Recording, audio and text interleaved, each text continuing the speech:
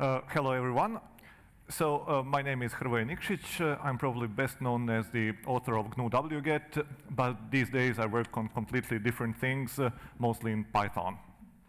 So today I will talk to you about async await.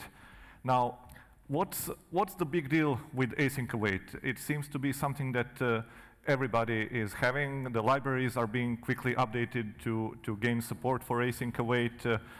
So C# had it first, Python got it soon, JavaScript got it, I think, in 2015 or so, ECMAScript 6, and Scala has it, Rust has it these days, even C++ is supposed to get some sort of async await by C++ 20.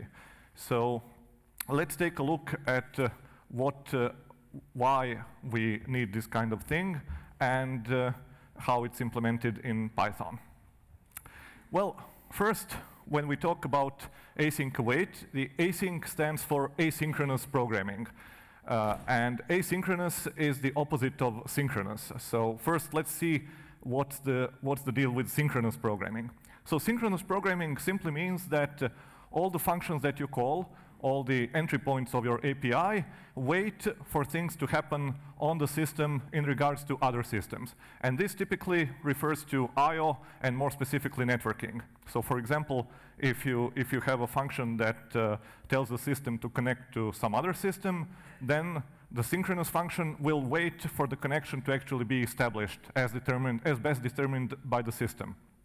Or for example, if you have a function that resolves your host name to an IP address, then this function will wait for this to actually happen before returning the control to your program. And if you think about it, this actually makes a lot of sense. I mean, how else is it supposed to return the IP address if it doesn't wait for the IP address to actually arrive from the DNS server? So, and the same stuff for, I don't know, reading from a socket. If you read the next line from a socket, you actually have to wait until the data is received so that you can read it. And for these reasons, all the traditional I/O is synchronous. So for example, Python file objects, the stuff you get with the normal open built-in, completely synchronous. C stdio, completely synchronous. BSD network sockets, by default, if you don't tell them otherwise, they are fully synchronous. And this, for many purposes, this works just fine, and it has worked fine for years. But there are situations where this is simply not enough. And that's a simple case where you need to handle more than one connection at the same time. So for example, a typical example is writing a web server or something like that. You want to handle two connections without waiting for a slow one to finish before you can handle the second one, obviously. Or for example, you might be writing a web crawler, and this crawler definitely wants to talk to several hosts at the same time and not only one at a time. And so if you're stuck with these synchronous APIs, where you have to wait for everything to happen before you can do something else, then the only way you can do parallelism is by spawning multiple threads or processes. And that's an issue, because a thread, although much more lightweight than a process, is still comparatively heavyweight, especially compared to a simple connection or to just an open file, some file descriptor. So simply, you can have many more connections on the machine than you can have open threads. And that's the most basic limitation of synchronous I/O. There are also other problems. For example, if you have multiple threads, each doing its own thing, you cannot cancel this thread. So for example, if you have a simple desktop program that connects to several hosts, maybe in order to choose the fastest one or something, and then the user presses cancel, all these synchronous connections in these different threads, you are at the mercy of the other side when they will exit. So you cannot really cancel a thread.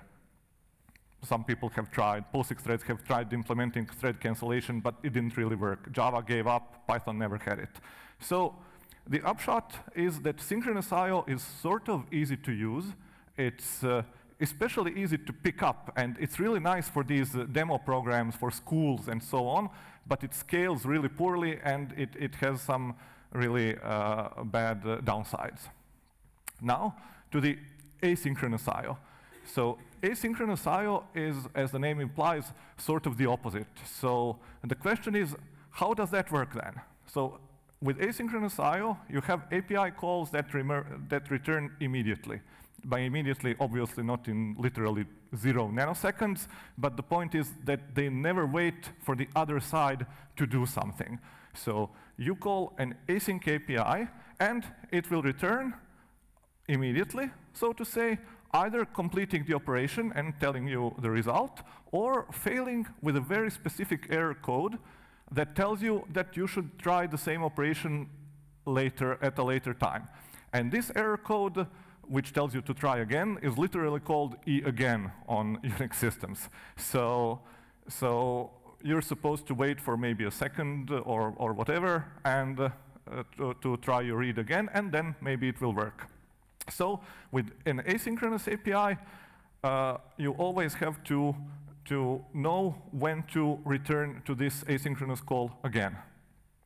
Now, this is somewhat of a problem, because if you try reading something from a socket and it tells you that you have to try again, the question is, how soon should you try? Like, should you wait for a second, or for a millisecond, or for a minute? And you basically can't know. So the answer to that is a second operating system call, which is traditionally called select. And there are more modern versions, such as pal, epal, kq, and wait for multiple objects, whatever. And this one tells you when you can actually repeat the async operation. So the thing is, correct code now needs to first try the operation, then if the operation fails, wait for as long as this pal call tells it to wait, and then try it again. And if you think about it, at first, this sounds really insane. Like, first I told you that the big problem with sync I/O was that you had to wait for everything, and now not only do you have to wait, but you actually have to have 3 operations. Like, first try this, and then wait, and then try it again. So what's the advantage? And the answer, the thing that changes everything, is that this pal operation can wait for multiple connections at the same time. And this is really a big thing, because this allows you to have one central place that does all this waiting, and that place is typically called the event loop. And then these individual operations that do something with a single file descriptor, when they receive this again error, then they tell this central place, they sort of subscribe to an event that says, oh, by the way, when this file descriptor 38 becomes readable, then please wake me up by executing this function. And the remaining code that they actually need to do is then in this other function. And so in basically every async program, there's this central event loop that does this kind of polling, and then based on what happens in the poll, it dispatches. And it's called an event loop because it's literally a loop. It has a loop that polls, and the events that it dispatches are those kinds of things like this file descriptor became readable, this file descriptor became writable, that timeout of 5.5 seconds has elapsed, this synchronous operation in this thread pool has finished, and that kind of thing.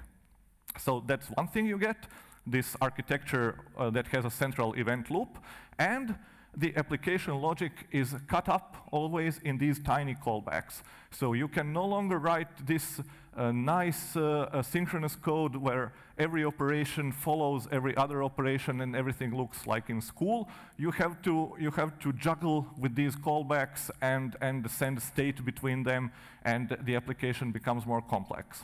So the upshot of asynchronous I/O is that it's harder to use, especially harder to pick up, but it scales really, really well.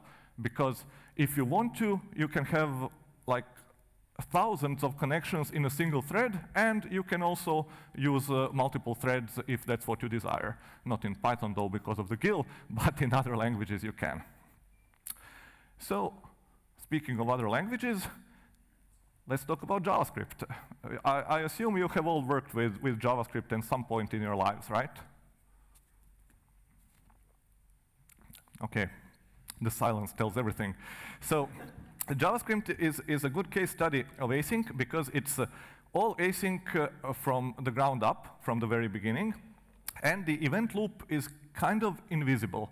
So there is an event loop. You are obviously running inside of an event loop, but there is no event loop object that you talk to in most cases. So instead, each async call, which would normally just return a value or do something, accepts a continuation callback. So this function that will be invoked when whatever this async call was supposed to do is actually ready. And what would normally be the return value of the call becomes the parameter of the continuation callback. That sounds really weird, but it's easier to explain in practice. For example, if we have this kind of function that is supposed to print hello, then sleep for 1,000 milliseconds, and then print world, and this is what you would write it in a language that supports blocking call. Now, the only problem with this call is that there's no sleep function in JavaScript that would work like this. Because if it existed, it would block your whole program, which is single-threaded by default, and your little animations wouldn't work, the UI would get stuck, that would be a tragedy, and in earlier browsers, even the whole browser would be stuck, and obviously we can't allow that. So instead, JavaScript requires you to write this function like this. So you start the function by doing this thing that is non-blocking. This is console log, that works fine. And then, instead of waiting, you call this function called setTimeout, which accepts two arguments. One is the amount of time that needs to pass before doing something, and the other is the function to invoke after this timeout elapses. And our greet function exits immediately, returning to the event loop, which does other things. And sure enough, a second later, this message gets printed. And that's fine as far as it goes. But one has to wonder, like, how does that work? I mean, OK, here we have this anonymous function with this nice arrow notation. But what happens, for example, if we need to print two messages, or three of them with two sleeps? Like, how do we do this? Well, the obvious answer is actually the correct answer. Inside a setTimeout, nobody forbids you from writing another setTimeout. You're actually supposed to do that. So this is the way you would write this kind of code in JavaScript, at least initially, if you just use this setTimeout function. Now, this is becoming a little bit worrying, because you can see a trend here that what was here in the synchronous version, simple code that just did things one by one, here somehow becomes this more and more nested code with more and more nested lambdas, these anonymous functions. And that seems like it won't have a good effect eventually. So let's take a look at a little bit more complex function, but still quite a simple one. So consider this function verify user. It's supposed to, it has 3 blocking calls to some database of users. So one that has to check the user's credential and return some additional user information. Then we get the roles of this user, some additional data from the database. Then we log that the user has actually accessed the system. And finally, we return this initial user info. So that's simple enough. However, each of these accesses to the database can block. So we mustn't write it like this. And in JavaScript, we can't write it like this. So how do we write it? Well, each of these functions has to accept, as we said, this continuation callback. And then instead of returning this information such as user info, it has to pass that information to the callback function. So then it has this charming outlook. So this has the appropriate moniker in JavaScript of being the callback hell. And this shape here is the so-called pyramid of doom. And, and that's a hell for several reasons. I mean, one, the obvious one, that it looks very ugly. And the second reason, that it's really hard to debug because you have all these nested callbacks. And also keep in mind that this is very simple code. This is basically a trivial function. It's also a very similar function as what you get if you just Google callback hell. The other problem is that error handling is repeated all over the place, and if you forget it anywhere, then these errors will just, they will vanish in thin air. So this is something that you don't want to base your production code on. So people were wondering about this mess of callbacks, and one idea was, well, okay, if callbacks are so hard to use, maybe we are simply lacking the right abstractions to tackle the problem. Maybe we need a better, more high-level abstraction than just a callback to program asynchronously. And indeed, several of such abstractions were promoted, and some of them were actually pretty good. And the best one that at least stuck to this day in JavaScript and that had the most success is the so-called promise. So with promises, this code looks much more reasonable. So the idea with promises is that each asynchronous operation, instead of accepting this continuation callback argument, returns a promise object. And the promise, as the name implies, represents the promise by that function to resolve the promise by filling the return value inside once the conditions are met. So for example, here this internal check user function returns a promise, and then this promise has a then method that allows us to to add a callback to the promise. So and this adding of the callback returns another promise. And so to this, we chain again, then we do this log access, and then we return the user info. And finally, we return this whole high-level promise to our caller. So this is obviously better than callback hell for at least two reasons. We got rid of the pyramid of doom. We got rid of the explicit callback parameters everywhere. We again have functions that return something more or less meaningful. And error handling is much better, because now when you chain these promises, one in the other, if any of these callbacks throws an exception, then this will be noticed by the promise, and the promise will be in an error state itself. However, there are still problems with this code. First, it's still based on callbacks. So you cannot, for example, have ifs that easily jump between one code and the other. If you want to have a for loop, then you have to use a completely different mechanism, for example, by using something like a tail recursion of these callbacks, or by using special for each combinators. And even the simplest things, like just running a function one below the other, which is something pretty normal in most programming languages, with this async stuff, you need to use special combinators such as this then. And if you have something actually more complex, like a loop inside a loop, where the outer loop has a break statement and the inner loop has a continue statement, which is a pretty normal thing in business programming, although we may not like it, but it's how the code gets written. This is a huge problem with async. There are whole Stack Overflow questions with multiple and quite complex answers explaining just how to break from the middle of a for loop executed with promises. So still, this reinventing of the control flow and this feeling of having a different language is really an issue with using promises. And here is where async await enters the picture. So with async await, this same function looks like this.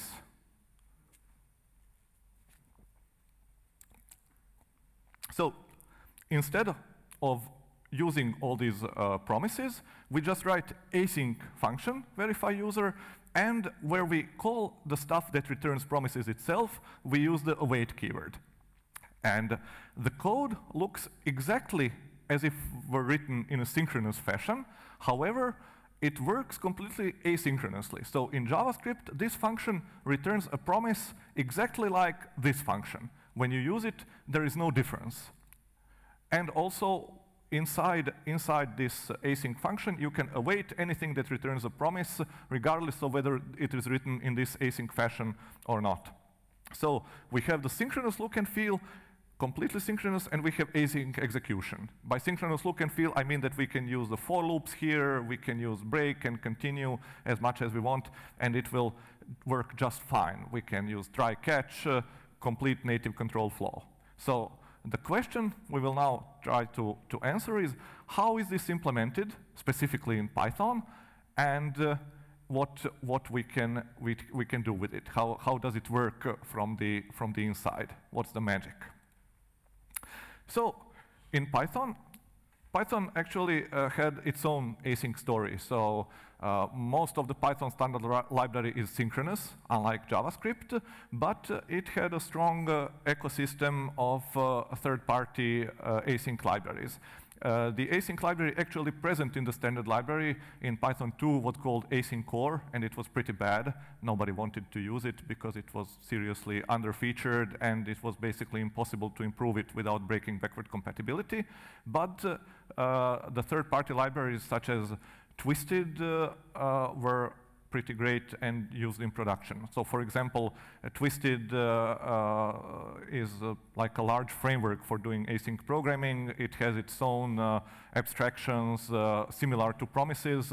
Its abstraction is called deferred, and you can read up on it. It supports a bunch of protocols, a bunch of different transports, TCP, UDP, SSL, you name it, and people have been using it for years. Then there's Tornado, which was open sourced by Facebook and which was more based on an HTTP server and high performance story. And finally, there's G-Event, which is based on a CPython specific implementation of green threads. Now, all these frameworks were really nice, but they had one problem, and that's that each one had its own event loop. So, and as we saw, in every async program, there's this central part, an event loop, and each event loop assumes that it's at the center of the universe, or at least at the center of your program. So there is no way, at least no normal way, to combine two event loops, or more than one, in any way, in the same program. So for example, if you wrote a piece of code using the Twisted abstractions, it could run only under Twisted. You couldn't run it under Tornado or under G-Event, and the other way around. So at some point in, I think, 2012, during fairly early Python 3 development, Guido noticed this problem, and he started to work on a fourth, or whichever, async library to fix the issue. But instead of trying to outdo all these other async libraries, although he tried that too, but instead of just doing that, he first made sure that this library contained a pluggable event loop so that the event loop is specified, and this allowed to have one event loop that is actually in the standard library, which all these frameworks can hook to. So if you write, so as soon as Twisted got its support for this event loop, then you could write Twisted code and async IO code in the same program. So pluggable event loop was one important feature, and the other was to support both classic callback programming, which it called futures in async IO. That's like deferred or promise, but under a new name, and to also support the use of generators as these async coroutines, and that is what we will take a look at shortly. And this is what became async await in the end. Of course, once async IO provided these nice features, then immediately came other contenders, like there's this UV loop, which is a fast, high-performance drop-in replacement for async IO, written in Python for speed and based on this UV lib, also used by Node.js. So if you're doing some async programming in Python and you need high performance, do look into UV loop. It's pretty great.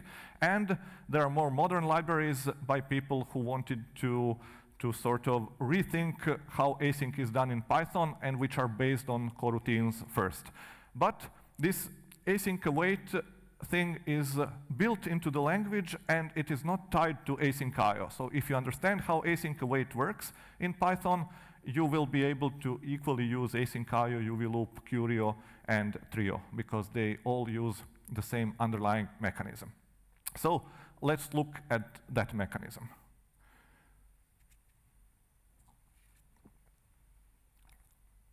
So let's return to this verify user function again, now in Python syntax. So here we have, again, these 3 places where this function needs to sort of wait for something to happen, which would be in synchronous programming, these would just be blocking calls. So our goal is to find a way to write this function almost exactly like this, so without cutting it up into 4 or 5 weird little callbacks, which would look even uglier in Python than they did in JavaScript, because Python doesn't have multi-line lambdas. You would have to invent names for all these functions, and you would have all kinds of problems. And anyway, this is Python. We want to use normal syntax. We won't stand for these weird things.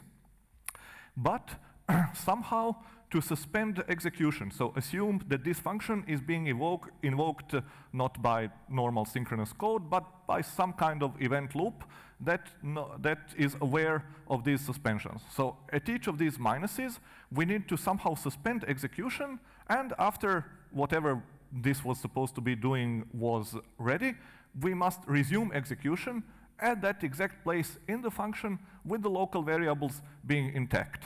So this sounds pretty magical. However, in Python, for a long time, there actually existed exactly such a magical mechanism to do so to a function. And that's simply a generator. So in Python, there are these generators which are defined by functions that contain a statement called yield. And this yield statement, when invoked, basically drops out of the function, and the code that invoked the function through a special protocol called next would receive this value returned by yield, and then it could choose to obtain the next value. So basically, these generators originated as a really nice ways to support iteration driven from the outside. But we could easily imagine abusing them for the use in async programming. So let's just replace this minus sign with the yield operator and see how far it gets us. Because it looks like it just could do the job, because at each yield we will have a suspend, and we will allow the event loop to wait for as much as necessary to do the job.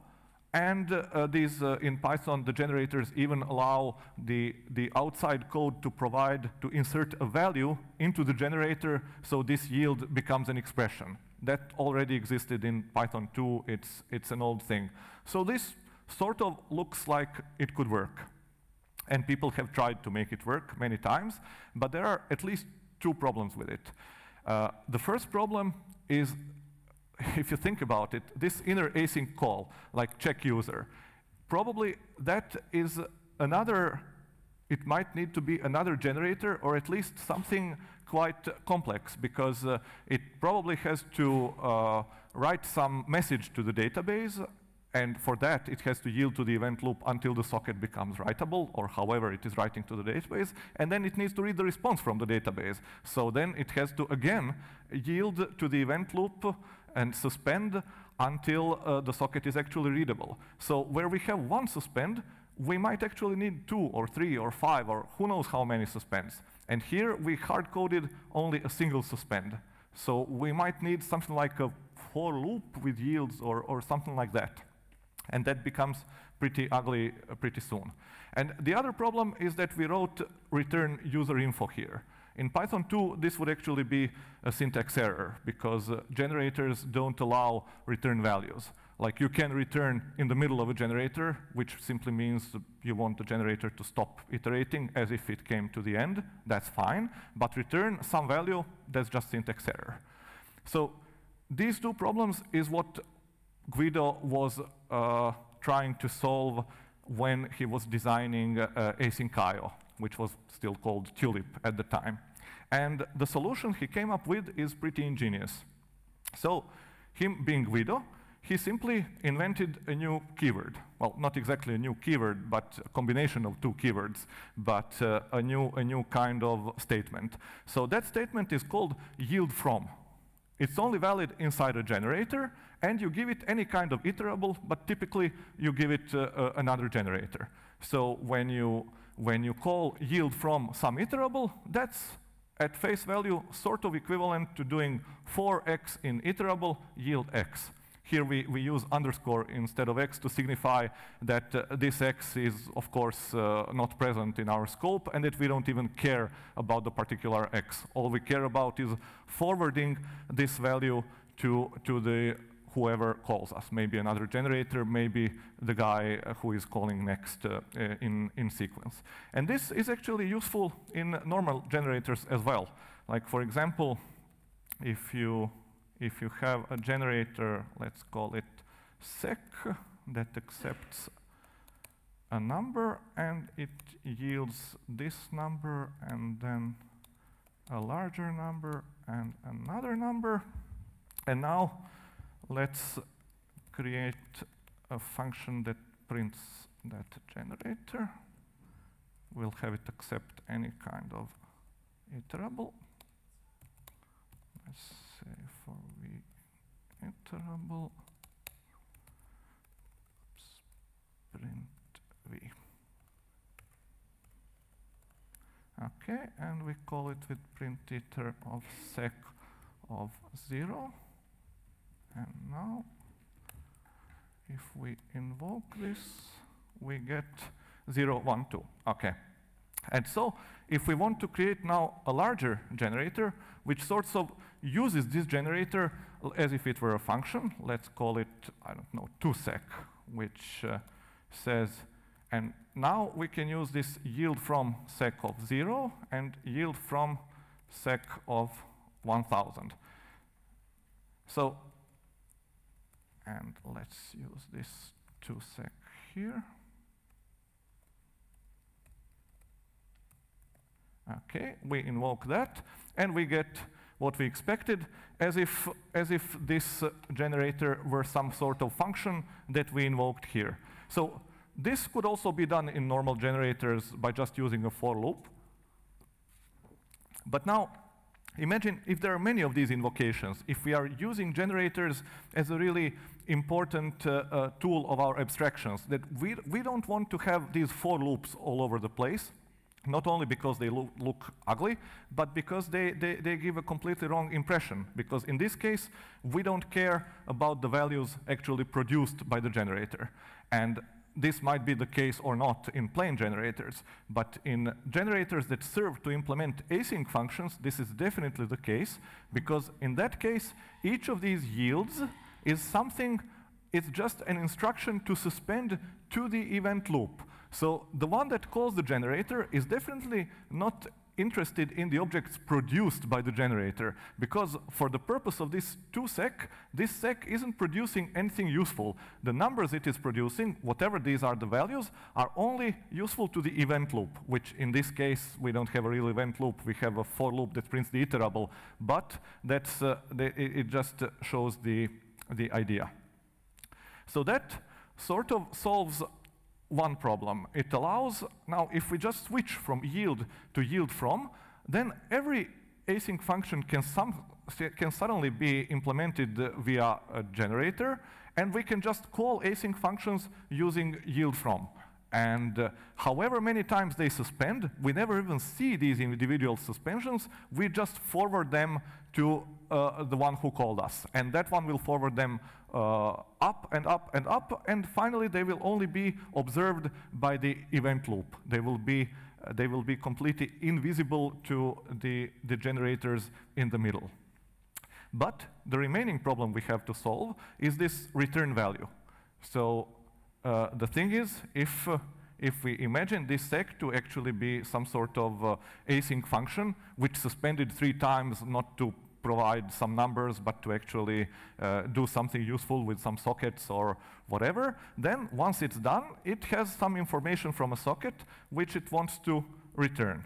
And in Python 3, this is a valid statement, and this return value gets picked up as the value of the yield from. So yield from is actually not a statement, it's an expression. So we can say something like val equals yield from, and then print result, let's say val. We can even directly use it in a function call like this. And then we have to add a parenthesis for historical reasons, but that will go away with await. And then when we invoke, so this is the full code, and when we invoke it, we get really interesting output.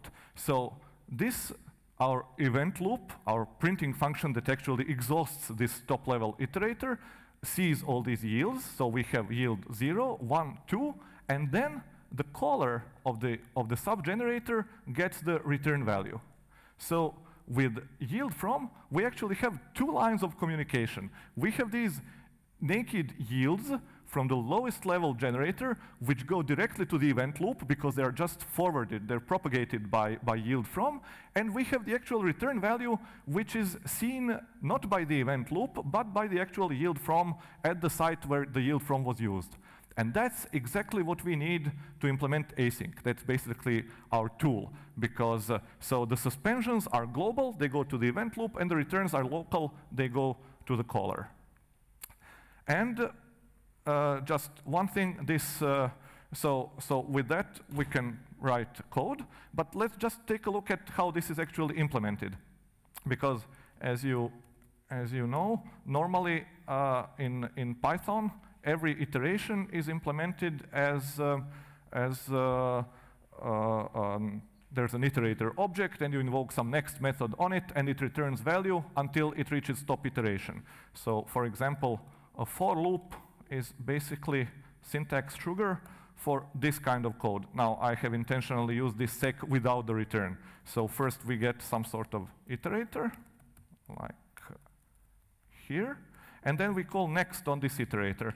There's in Python, there's a global function called next for that. So we call next of it, and we get the first value it yields. Next gets to the second value, the third value, and finally, you get a stop iteration exception. And now, this result, if we have an explicit return, then what happens here?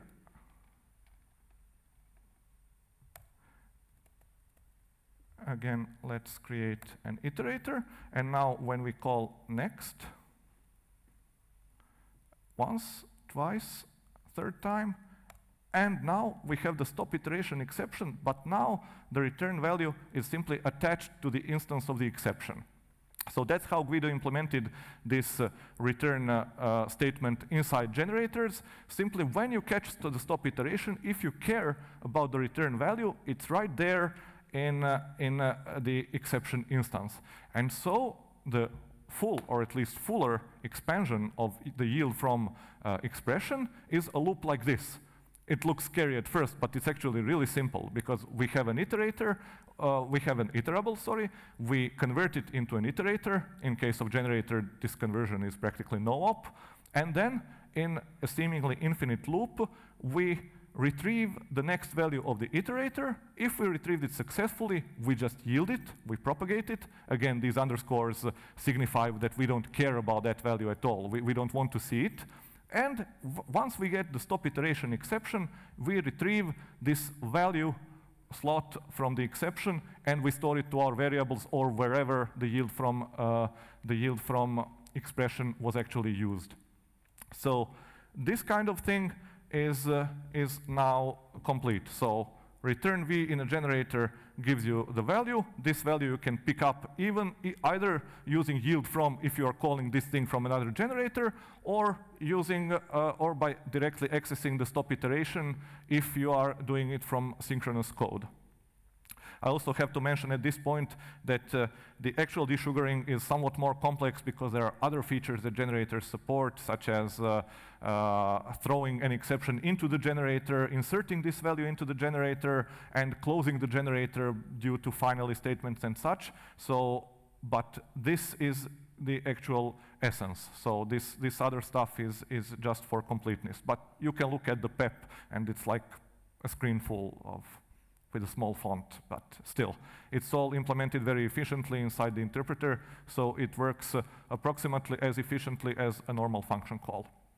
So with these generator-based coroutines, we can get back to our verify user function and see what it would look like using yield from. And basically, it looks exactly the same. We just replace yield with yield from, and we pretty much get the semantics we expected from async await. So the rules are, coroutines always yield from other coroutines. So if you just call this database.checkUser username password, you won't get a fancy promise. Like in JavaScript, you will just get a generator. And then you either yield from it or you call next on it. If you're inside the generator, you yield from it. And when the inner coroutine suspends, we will do so automatically. Since this yield from has a loop built into it, it can suspend as many times as it wants, including it can choose not to suspend at all. Maybe it has the value already cached somewhere and it can just return it to us, and there will be, the event loop won't even be consulted 0 times. So we will just get our value immediately without going through this whole stack of yields. And also, yield from can be used anywhere inside the coroutine where you could use a normal expression.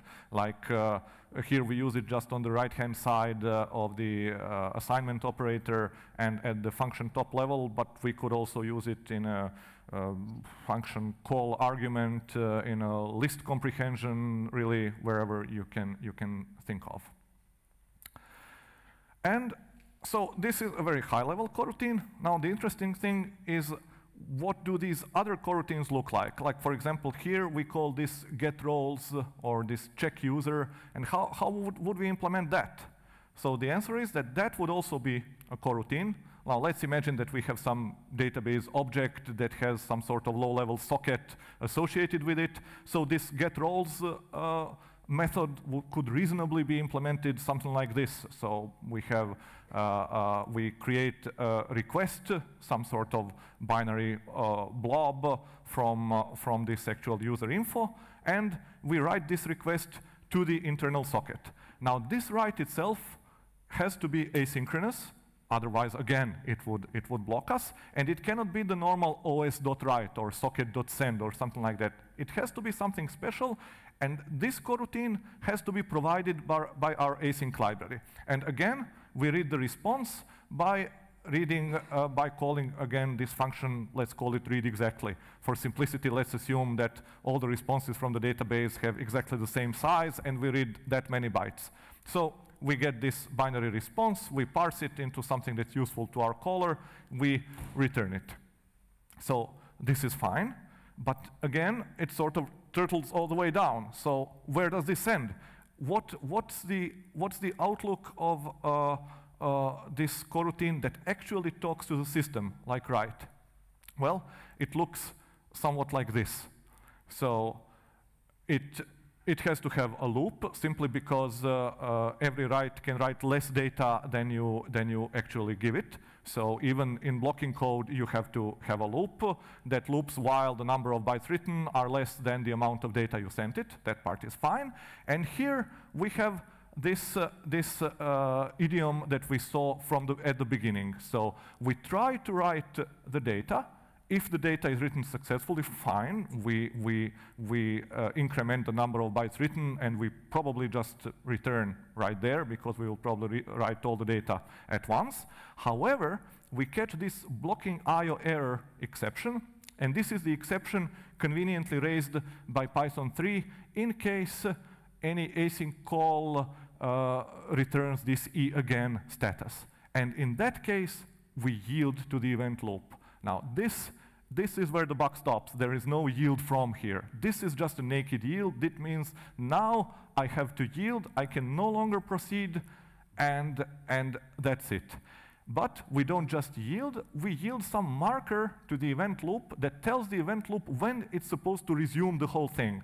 So here we wrote this as a sort of want-to-write object, some marker object that will be recognized by the event loop, and that contains the file descriptor that needs to be polled for writing. And the event loop, once it sees that the whole thing just from some next produced this want-to-write object, it would just register in its central poller, oh, by the way, when this descriptor becomes writable, just call this thing. And this thing is, again, next of this iterator that it actually sees, and it would return right here and continue with the writing.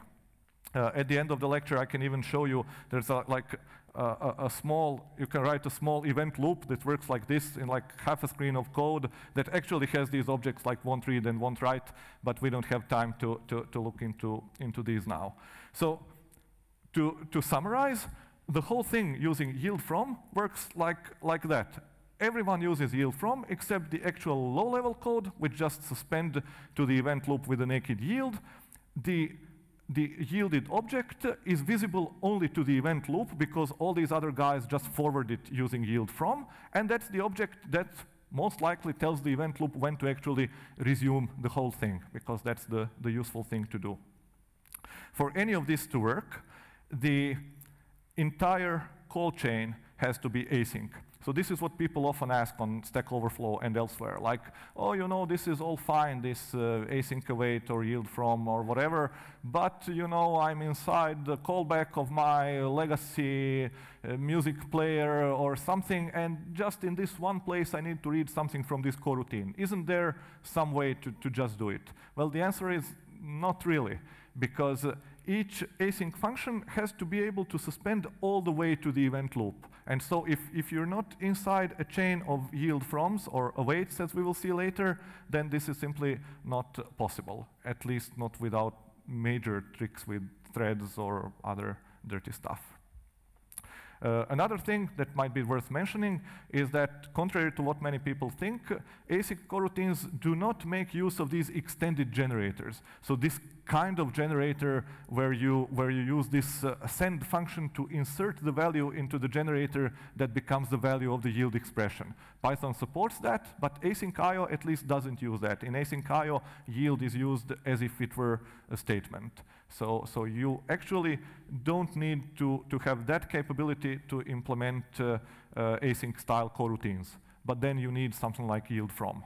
So a simple yield statement is not enough, but this is, and it's fairly efficient.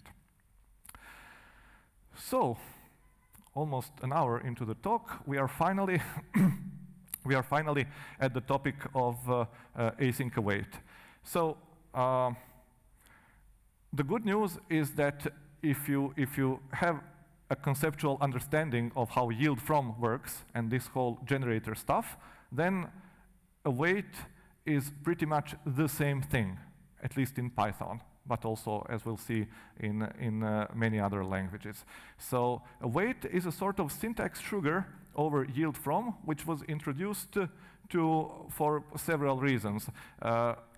The most important reason is to reduce confusion, because in Python 3.4, I think, there was only yield from, and there were these two very incompatible uses of generator. So in one case, you use the generator to actually do something useful, like to produce, I don't know, file names or your Fibonacci numbers or whatever, and you care about what they produce, and that's it. And there's this other use case where the generator is sort of abused to produce some objects which aren't useful to you at all, which you're just forwarding upwards to be used by the event loop, and they have these weird return statements that you're actually interested in and that you pick up using yield from. And that was really confusing. Like, you could send one kind of generator into a function that expects the other kind of generator, and it would appear to work. But of course, it would produce really weird exceptions at runtime, and much later, only after this generator would actually become, after it would produce a value which would be the wrong kind of value, and so on. So to reduce that confusion, this was completely separated. So a new kind of function definition was introduced, an async def. So an async def defines a so-called coroutine function. And when you call this coroutine function, what you get back is a coroutine object. Both are sometimes colloquially called coroutines, but it's usually understood from context which one we mean. And only inside these async defs, you can use this await keyword, which is then known to synchronize with another async operation. However, behind the scenes, await is actually just a really small wrapper, a thin wrapper around yield from. So await requires a so-called awaitable expression and not just any generator. But it will just call some special method under await, it's called, to convert this awaitable into an actual generator, and then behind the scenes it will use this yield from loop to extract the values out of it and to synchronize with the event loop. There's just one case where the generators are still useful, and that's this lowest level code, which you typically don't write. It's written by the author of whatever async framework you are using, but still it's good to be aware of it. So there's this special decorator types coroutine that makes any generator awaitable. So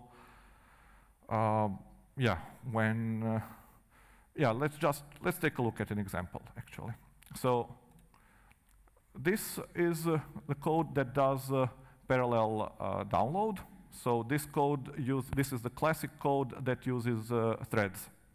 And it makes use of this really nice concurrent futures library available in Python 3. If you're doing something in Python with threads, by the way, I suggest that you take a look at concurrent futures because it's very, very elegant. And it uses a third-party library, requests, also very famous, to actually fetch the stuff. So here we create a thread pool. We submit to that thread pool the requests with just a normal synchronous function to load each of the URLs in the list, and this function will simply call requests get to read the content, and it will print the length of the URL. So that's as simple as it gets.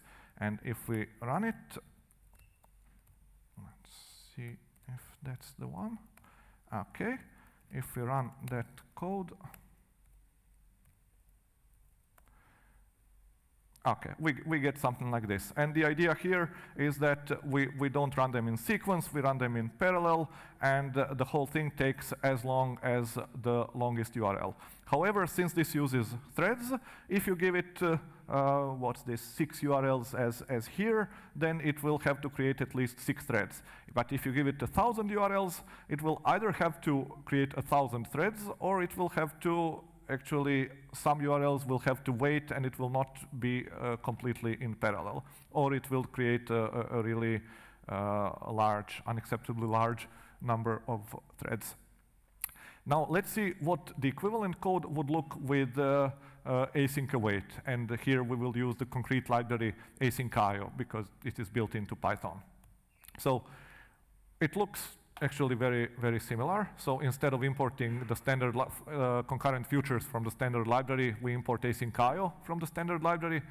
Instead of importing requests third-party module, we import the AIO HTTP third-party module. And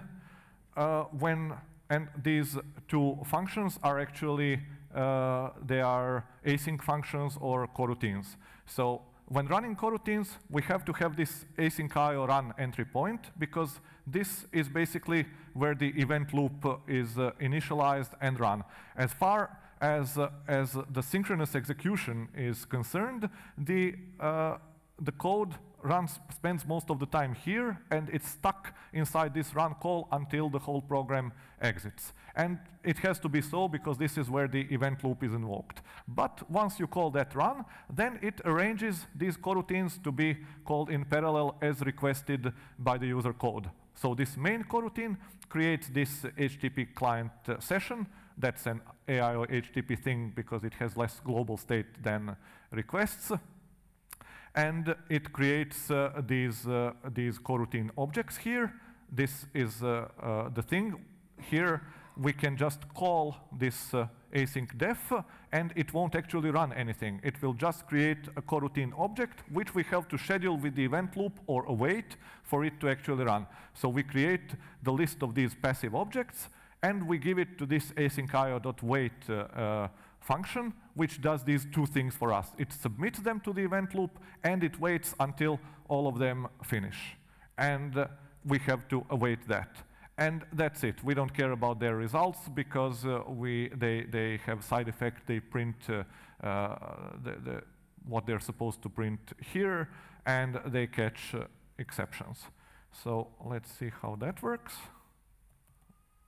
So this is the async IO code, and we can run it like this. So it's pretty much the same effect.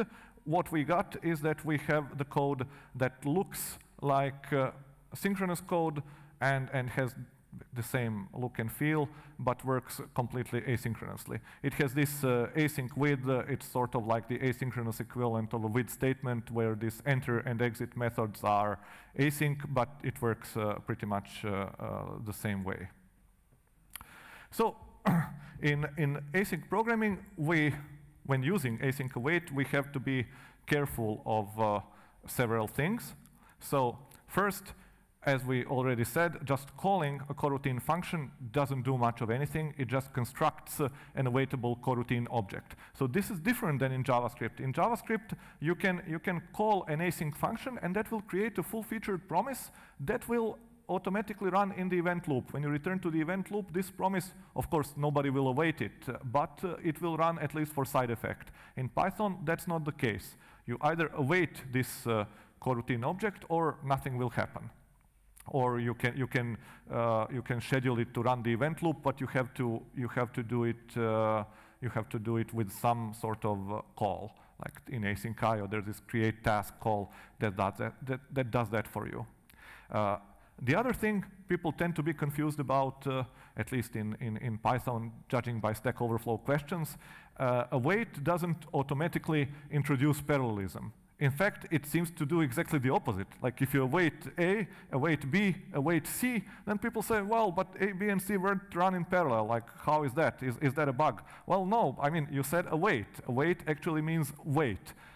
But the whole deal is that while you are doing your waits, other coroutines can run at the same time. So parallelism is only present at the level of coroutines.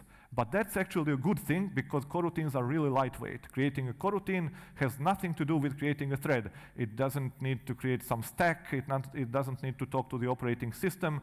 It's more like creating a generator or an iterator or something like that. It's a fairly lightweight object in as much as anything is lightweight in a language like Python.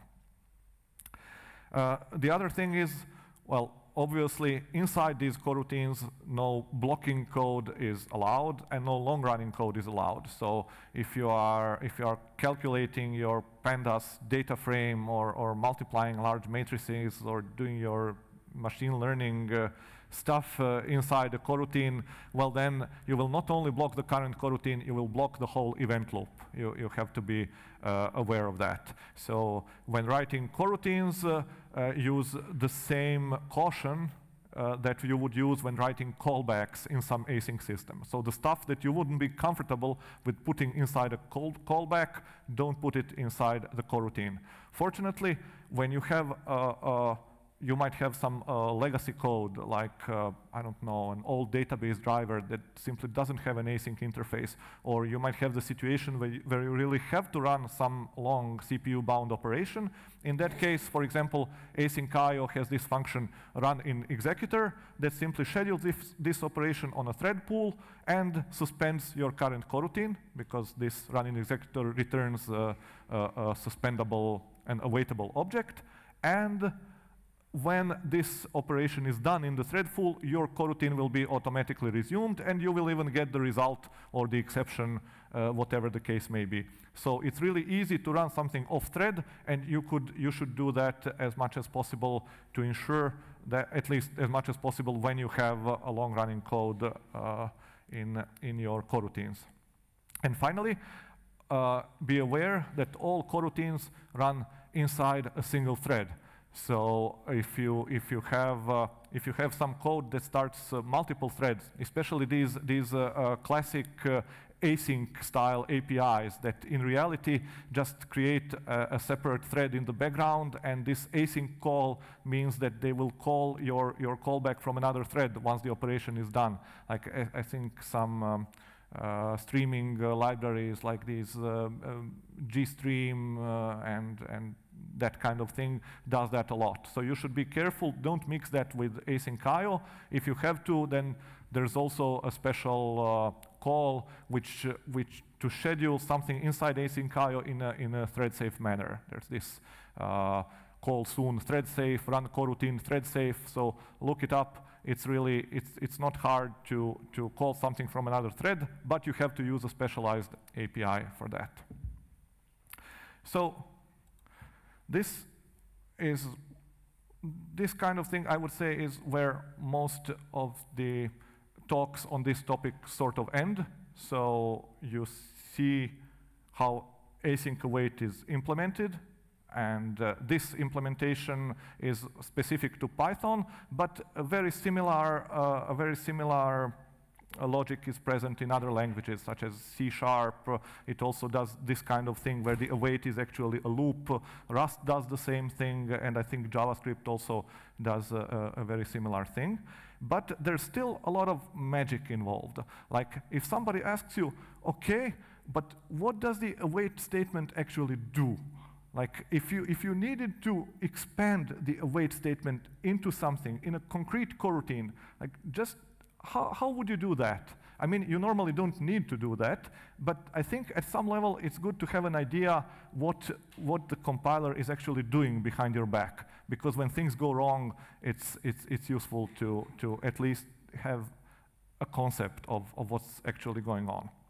So let's take a look at a really simple coroutine. So in this code with async IO, in this parallel download, let's assume that we have slightly refactored the code to have a separate println coroutine, which reads the actual data using await and then prints it. Like inside the program, it might look like this. So we split up this load URL to await this println, and now we have this really simple coroutine that prints, and the program runs the same way. Now, the challenge is, how would we expand this await statement into something that doesn't use await and doesn't use yield from? So what would it look like? So what we know are two things. First, that println, when called, has to return an object that defines this under await special method, because that is what makes it awaitable. And so we could just create a class that is called println and define an await method on it and have a constructor that accepts these two arguments, and that will be kind of the same thing. So we can do that. And what we also know is that await must return a running generator. So if it returns a running generator, then we can just implement it as a generator, at least in the first version. So this println, it has two methods. One is the constructor, and the constructor doesn't really do anything. And that's really indicative of what we said before. This is why when you just call a coroutine function, really nothing happens. It just stores the initial state of these arguments inside the object, and that's it. The real magic happens when you await it, and at this point, this await method gets called, and now we are in this lower level generator world. Now we can call our yield from expression. So in the original function, we had await response.read, and here we will call response.read, and then we will call under await on that to get an actual generator, and we will yield from that generator, and the return value of the generator is the content that we're looking for.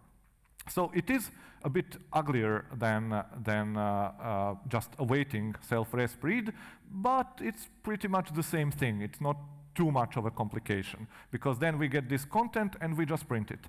And this kind of code works exactly the same as the original version. So let's take a look. We have it here. So println is a class, and we await an instance of that class. So if we run this, we get the same thing. But we didn't learn much. Okay, we learned how to call the raw yield from, but it's not too useful. There's still a lot of magic involved. Now, we would like really to get rid of the yield from magic.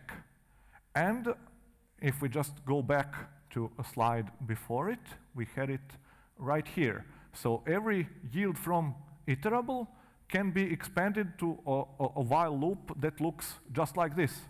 So if we insert this kind of while loop into that underweight, will that actually work? Well, let's try it.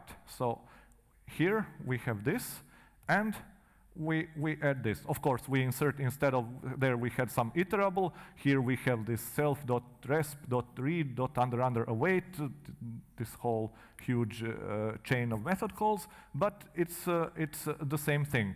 So, and the logic is exactly the same. We get the next value from this iterator.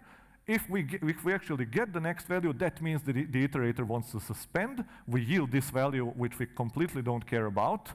And we do that as many times as necessary to handle all these suspensions and to propagate them to the event loop. And once the suspension is done, once this underlying iterator has an actual value for us, we catch the stop iteration exception and we get its value. And this value is actually our content. Note that in this case, we cannot actually use the for loop. It would be really nice to say, well, for, I don't know, a token in self-resp read await yield token. But that wouldn't work because the for loop would swallow the stop iteration exception as an uninteresting implementation detail. But we actually care, in this case, about the exact instance of the exception because that instance contains the return value. And we use the return value here. So let's see if this works. That's the number 4. So now we have this longer class which has this await that contains desugaring of the yield from expression. And if we run it, it works the same. But now, with this version, we can actually do an interesting thing that we couldn't do with the yield from version. Now, we can actually edit this code to observe the suspensions as they happen. Like, if we just here add a print, like suspending self.url, and then we add another print that says resuming self.url. Now, if we run the code, we can see all these suspends and resumes as they happen. And as you can see, depending on some details, like whether the site redirects to SSL, how long the response is, and so on, there's quite a number of these resumes. So the fact that some coroutine suspends more than once is not just some academic thing; it's what actually happens. And this use of yield is allowing us to see this kind of thing in practice. With yield from, we could never write an equivalent print because the yield from is completely hiding this loop from us. It's hiding all the suspensions inside the expressions, and we would never notice them. So this version actually implements this idea that we have that we don't use await and don't use yield from. But we might not still be completely satisfied with that because, you know, so if you try to explain to a Java programmer or, God forbid, a C programmer, like what does await do exactly? Then at some point he will ask you, okay, so what's await? You'll say, it's just like yield from. And he'll ask you, but what's yield from? It's just like this for loop with a bunch of yields, or you wouldn't really understand it, the for loop, but it's a generator. Yeah, but what's a generator? Like in Java or in C, there's no yield, there are no generators. And you can't say that this kind of things can't be implemented. I mean, there has to be a way to express this using no bullshit, honest to God code. So let's see how that would work. Like if you have any generator, like let's return to this sec generator, which just yielded 0, 1, 2. Like what's a generator in its essence? It's just a really nice way to implement an iterator. So what we could do instead, and I think I'll write it to a file, we could implement an iterator that does the same thing. Let's keep this in like this as a reminder. So instead of having a def, we'll write a class. This class will have a constructor, and this constructor will accept this n. It will store the n inside it because we will need to be able to access it from a separate function, and we will store some marker of the state to know that we have never been called before. And then we will write another function called, another method called next. And this next method is actually invoked by this next function that exhausts any kind of generator. And here, what we need to do is check where we are. So when we are called the first time, state will be 0. And we need to return the value of n, right? And this n is actually available as self.n. But before doing that, let's bump the state to 1, because we don't want to keep doing the same thing when called again. So when we are invoked the next time, let's check if the state is 1. Then we bump the state to 2. And we return n plus 1, right? And the next time, when we are called, the state will be 2, so let's check that. Bump state, return n plus 2. And finally, if the state is neither of these things, it means the state is 3, so we just raise stop iteration, and we keep raising stop iteration no matter how many times we are called. That's what real generators do. So if we now do this, let's define it. Okay. Now let's create an iterator, and let's oh, we have to give it something, and let's give it to list, or we can immediately, yeah, whatever. It's the same thing, list of it. Oh, the sec object is not iterable. So there's one thing I forgot, and that's that each iterator also has to define an iter method, because an iter method defines an iterable, and each iterator is also trivially iterable, and it just has to return self. Okay, so let's try with this version.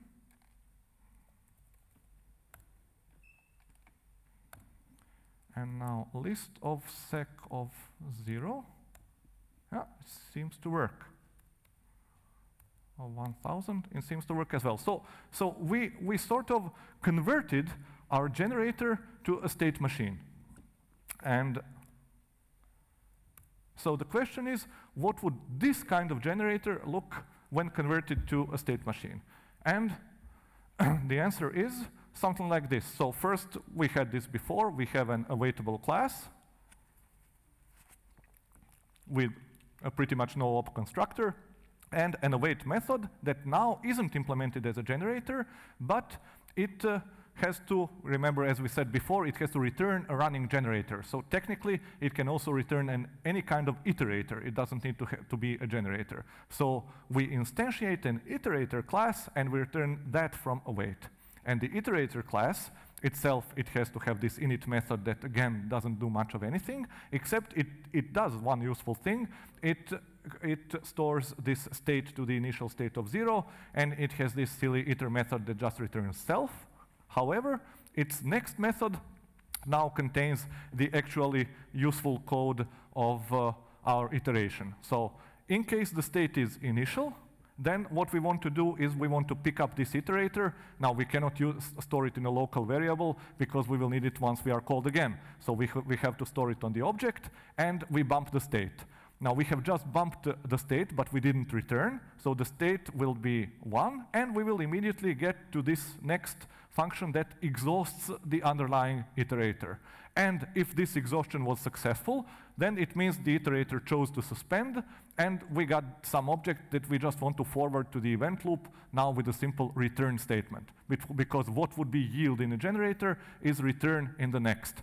And we don't bump the state before that intentionally, so that the next time we're invoked, now this is the equivalent of a loop. Since we didn't bump the state, we will just get back here, because the state will have been 1, and we will do this again, and again, and again, and again, as long as the underlying iterator chooses to suspend. Once it no longer chooses to suspend, it will raise a stop iteration exception with, or most likely it's a generator, so it will do so alone. Nobody is crazy to do this except us here. But someone will raise stop iteration, and we will get our value, which in this case is our content, as the value slot of the exception instance. And then we print this, this length, then we bump the state to 2, and immediately raise stop iteration, which tells our caller that we are done. If we also had a function, if we had a value to return, we would raise stop iteration with an argument of that value, but since we return none, we can just raise stop iteration. And if this is called again, which async await won't do, it will keep raising stop iteration. So with this version, I think that's number 5. So this is this version written as an iterator, manually implemented with this await that does this. And if we call it, we will get the same kind of behavior.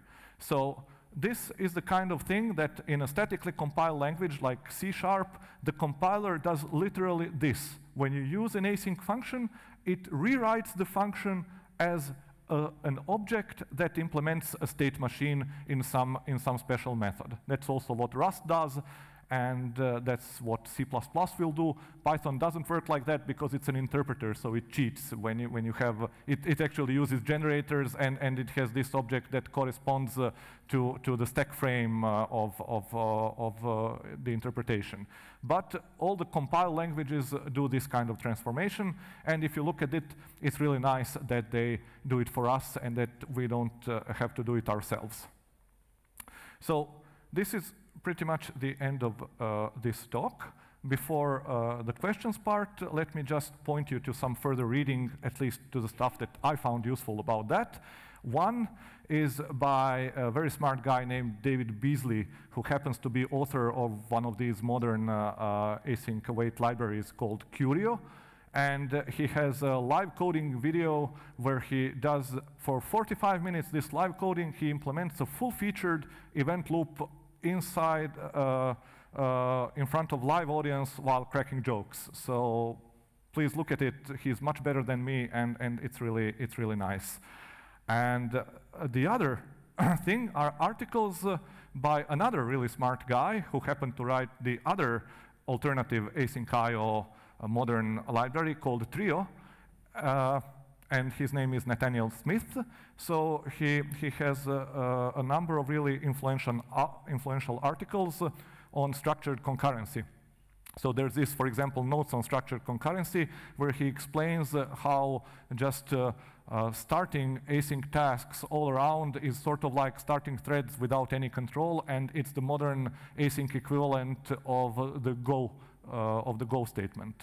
So he argues that we should have better tools at our disposal, better abstractions for building really robust async code. And even if you don't use his library, it's a very useful article to read, and it influenced many developments in modern async libraries, including async IO. So this is, yeah, that's the whole talk. So are there any questions about any of this? Please raise again.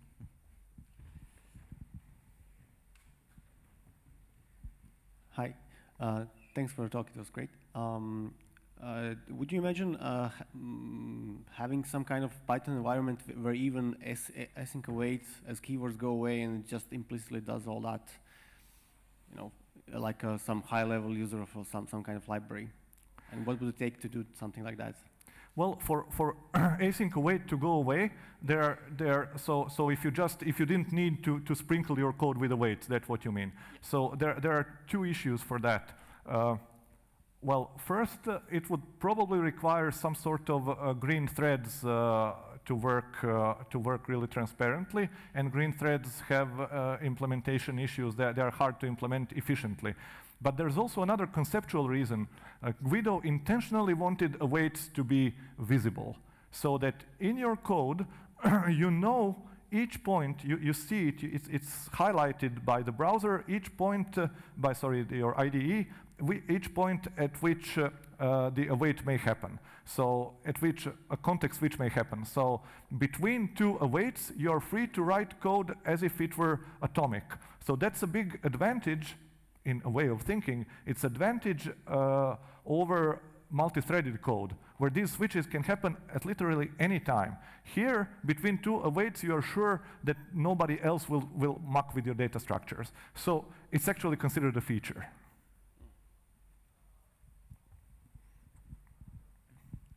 Any other questions? Oh. Hi, and thanks for the talk. This was really good. So my question is, some of this seems obvious in languages that do have real coroutines, because when the bottom turtle yields to the event loop, the event loop has access to that object and knows who to poll later when the file descriptor becomes available. But what confuses me a lot is languages like Rust, where in Tokyo you don't have those constructs, yet they still find a way to wake up the caller when the file descriptor becomes available. So do you have any insight in how that works? Well, exactly? I think it works pretty much the same way. Like in modern Rust, you have an actual await. It's not, first it used to be a macro, and now it's like a magic property of the future object. And then the compiler inserts something very similar to this yield from. So it converts the current function into a sort of generator, and then it loops over the sub-generator, and you have this whole state machine thing. So what your Tokyo sees at the top level is just this top-level future. So what it does, it's simply, there's this executor which occasionally polls the future, and when the future suspends, its task is, before suspending, just like here, to explain to the executor when to poll it again, typically using some kind of reactor and so on. So it works pretty much the same as in Python. But Tokyo doesn't even see the async await stuff. What it works with are futures. So it's sort of like in JavaScript, where the code sees promises, and then this async def is just an implementation detail how you happen to implement your promise. And that's also a valid way of looking at it. Any other questions? Thank you, Hrvoje. Thank you.